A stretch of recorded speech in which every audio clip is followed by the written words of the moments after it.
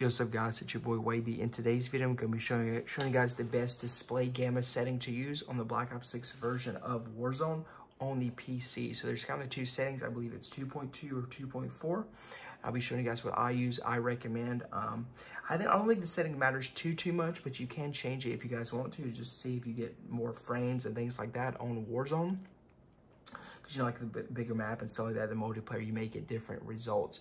But I'll show you guys what I do. So basically, you want to go to settings right here. And then under settings, you want to click where you see graphics.